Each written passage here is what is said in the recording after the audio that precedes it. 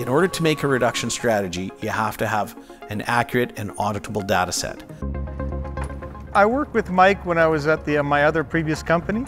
Met with him as a contractor where he showed me his VentMEDIC unit, and I got really interested in what he was doing with it and the concept and the vision that he had for it. So that kind of really inspired me to kind of join and work with Mike. And then we'll start the job.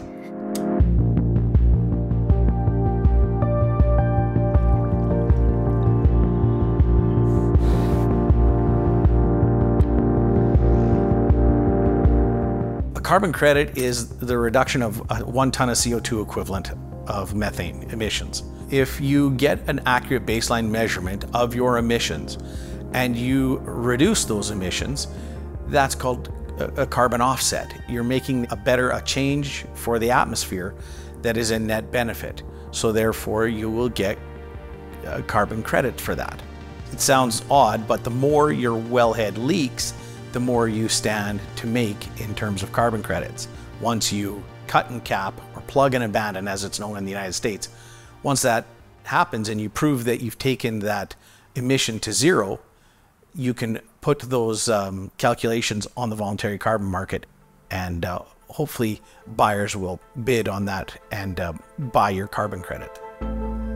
Being in the industry for 25 years, testing these wellhead emissions, I knew the potential for inaccuracy was there. The accountability and the audit trail, I think, are a large part of people's successes. Because as we've seen in Canadian media, there is huge discrepancies in our GHG reporting. In so much that, you know, Bill C-59 is called a greenwashing bill. Well, the reason you kind of want to report or don't want to report is the accuracy of the report. When it's on a federal scale and you're estimating, you should not be reporting that to the public, because is the reduction actually happening? Well, I guess by my estimation, it is. That's not the right way to do it when people are paying taxes on things like carbon tax or carbon emissions. I am endeavoring to do is to accurately measure those emissions.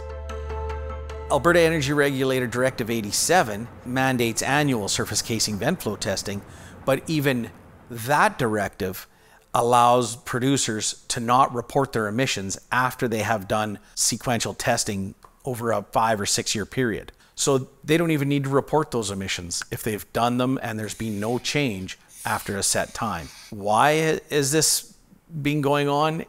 Honestly, low flows are very hard to accurately measure. The technologies of the day that they mandate are a household positive displacement meter, which is essentially that gray analog box that's on the side of everybody's houses. The problem with that is the positive displacement meter, in order to measure, needs a 1/4 pound of line pressure. Well, as you emit to the atmosphere, you don't often have 0.25 psi to actually make the meter work. So anything below that pressure renders that meter ineffective and very inaccurate. Being that the meter is analog, there's no data trail of the emissions venting to atmosphere. That's a technology that was mandated in 1999. They don't have the ability to be recorded in an accurate way. They're written on a piece of paper and then somebody has to go do data entry. Sometimes that data can get lost. Sometimes the data entry is not put into the database accurately. It's not put in at a certain time period, or it's put in late. So then that well or the program gets missed and pushed to the next year. In order to successfully get approval to abandon a well in Alberta, the operator, after they remediate or try to fix a venting leak, so to stop the emissions from atmosphere, they're asked to do a 10-minute bubble count. The bubble in the cup, the concept is you attach onto the surface casing vent, you get 1 inch of water, and you put the hose into the water, and you see and you count how many bubbles come into the cup. And it's written, so the methodology there, A, lends itself to no audit trail and no emissions accuracy, because bubbles could be at a rate, say, like a pot of macaroni on your stove boiling, or they could be bubbles the size of Coca-Cola bubble. So there's no reference to the size of the bubble, yet the regulator asks that if there is any bubbles present in the water, you cannot abandon that well. So what it does is it just invites people not to be accurate or honest with their interpretation of what a bubble is, or the bubble count is. It gets in as a standard, and then it's really hard to change that standard, right? And when new technology comes in, it's kind of hard for people to adopt new technology. A, because it's new, then there's the cost to the technology, whereas opposed to the standard bubble in a cup, it's cheap and easy to do, right? It's more of a detection method than any kind of a measurement method. And I think if we're really trying to reduce our emissions, you can't detect or count a bubble. You should therefore use the tools and the technology that are out there to represent what is actually going on. Every oil and gas producer that I talk to values their sustainability report, yet they don't go that extra distance to accurately report their emissions when they abandon a well. They know that their methods are antiquated, and I think if they actually measured, they would get credit on their ESG sustainability report for those emissions. So for example, if you have an oil and gas producer that has abandoned 100 wells in the last year, well, current methods, they don't get any credit for taking those emissions out of the atmosphere because they had bubbles, now they don't have bubbles. But how much emissions did they reduce? There's a lot of abandoned oil and gas wells, and there's approximately 170,000 abandoned oil and gas wells in Alberta. This tool will give them the opportunity to get credit, to get even a good ESG story out of what they're doing. By reducing the wellheads on the landscape, they are reducing the potential for methane emissions. There's a lot of technologies and a lot of people have spent very large amounts of money detecting methane emissions. So you can do it via satellite or fly over with an airplane or use drones. There's lots of great technology out there that will give you a point in time measurement of your emissions. But what that lacks is the temporal variability. And what that means is in order to do those emissions calculations, you have to add factors such as a wind speed and ambient temperature. It's important to measure the flow across the daytime, with the night and day temperature change, because you're going to get an accurate pressure and temperature reading. There are slight differences with measuring methane in the morning than in the afternoon. With the temperature, everything expands. So with temperature increase, the gas expands, the metal on the wellhead expands, and you'll see the pressures higher in the morning than it is in the afternoon. As temperature changes, seasonality changes, especially in Canada, those emission rates can change as well. What happens when I fly over that wellhead today, that emission source today might be very different than what happens next week. You may have caught that emission source, let's call it a tank farm, under construction. Okay, so everything is shut down on that tank farm, and therefore there are no emissions on that one day. So the struggle is having a data log over a longer period of time to get you a better picture of what your emissions are doing. The Alberta Energy Regulator mandates quarterly inspections on emissions. Those are 4 snapshots a year. What's going on in between those snapshots plays a very big role in whether you're getting carbon taxation. And if you're getting taxed on that, you really do need a larger reference point in order to validate those emissions. Before the Paris Accord, there was the Kyoto Accord.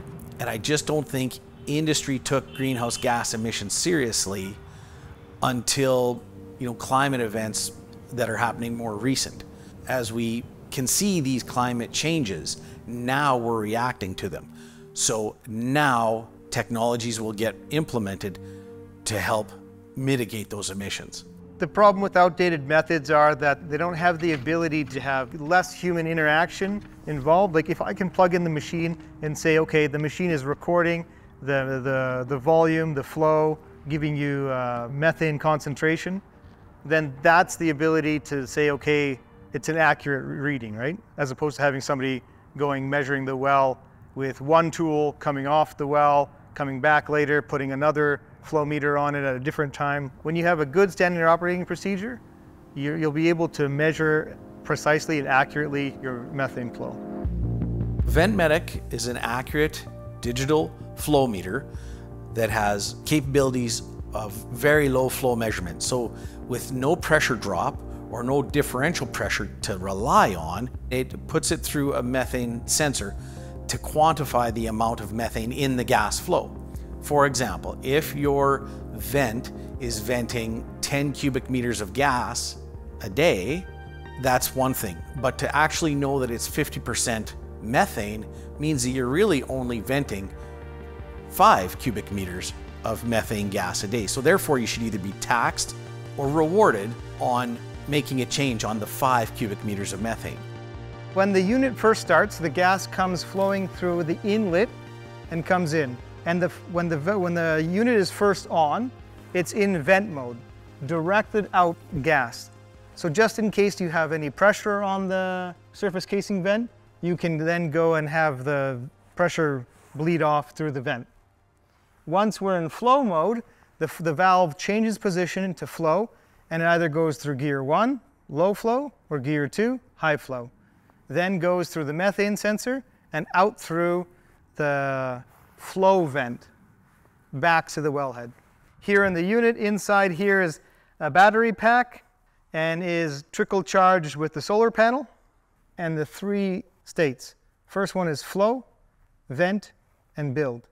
It'll help by providing them with the information at a web-based level so they can access that information, and they can use that information into their remediation program to help identify that the well has been remediated. It has the ability to have mistraceable, auditable, precise measurements that are capable of providing the most accurate measurements of methane. The tool will not only record the flow rate of gases, but the composition of methane in that flow rate. So therefore you'll be able to convert that to a ton of CO2 equivalent and have a more accurate knowledge of the methane emissions that are being vented to the atmosphere. Having a digital data set is an accountability measurement. If you say you're going to do something, have the data to prove it. If you don't have data to prove that you did anything, should you get credit for it? Should you be punished for it? I'm getting calls from biogas industries, landfill industries, abandoned coal mines, where there is also methane emissions, where they are looking at reduction strategies. For an example, a good example would be cattle biogas generation. Large feedstocks have these domes over them, and it gathers the methane from the cow's activity inside the barn. You can use that energy, that methane, as a gas to generate electricity. And so this is a good thing. This is a very good use for that wasted methane to generate some power. Once you measure that, then those people in the biogas industry, for example, much like the landfill example, they can get credit for what their actual methane they've emitted is. And so in the biogas industry, for example, you have cows that are emitting gases. It's not 100% methane. So the gas that's coming from the biodome into the power generator is not 100% methane. But what percent of it is? That's what that farmer or that industry needs to get credit for. It's not 100% or the cows would be dead. So there's a fluctuating methane concentration in that gas supply to the electrical generator. VentMEDIC will accurately data log this and help that farmer generate those credits more accurately. The challenge is how to get somebody to see the value in something when they're not mandated to.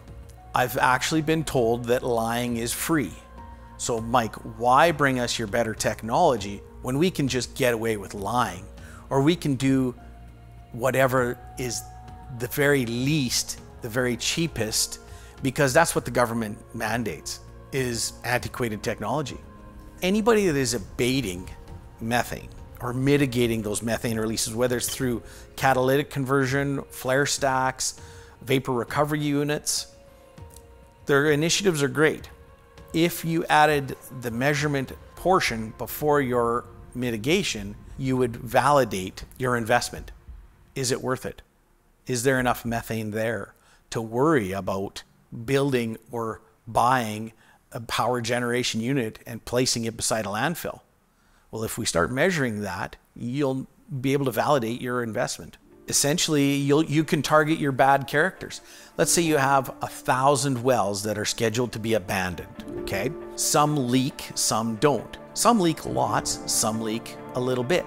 By doing a study on all of those 1,000 wells, you can pick your worst characters and go after them and target that first, so you get the biggest emission reduction right off the bat. You're not hunting and pecking. Is it worthwhile to spend money abandoning wells that don't emit? Or should you, understanding your data, go after the ones that emit a lot? Measure first, make your decision, build your reduction strategy, and execute that strategy to make the biggest impact. This is going to help remediate the problems that are around. So if there's problems with methane, and we see that there are, this unit's going to be able to come around and provide repeatable, accurate measurement to go and help companies alleviate the problem of methane emissions. When an oil company drills a well, they're drilling it for financial gain. That's understood. But what happens over time is the infrastructure, once it gets paid for, gets left behind. If a well site is uneconomic and unusable for the foreseeable future, we see many on the landscape that are there for 20 years, just sitting in the middle of a farmer's field. Why are we waiting to clean that up? That's the net benefit, is the land we walk on, the land we call home. Why have all of these unusable assets laying all over the place? Why don't we just clean them up? My dad used to say, you have to leave this place better than you found it. And so I always kind of come back to thinking, okay, if I work in the oil and gas industry, I got to help improve and make better equipment, better projects, and better facilities so that I can leave this place better than I found it for future generations. I wanted to build something that would actually prove what I was doing, because I could lie. I could have lied for 25 years and profited. The call to action for me is, as I exit the oil and gas industry as a service provider, I want to leave the industry with a better tool to bring more integrity into what I've been doing for 25 years. So let's all get on the same playing field. Let's all use technology of the 21st century, not the 19th century, so to speak. Why would we do these tests? Why do we spend this money just to not be accountable? That's in essence where the story around the data logging or the integrity around a data set stands, is why are you doing it if you're not doing it as best as you can?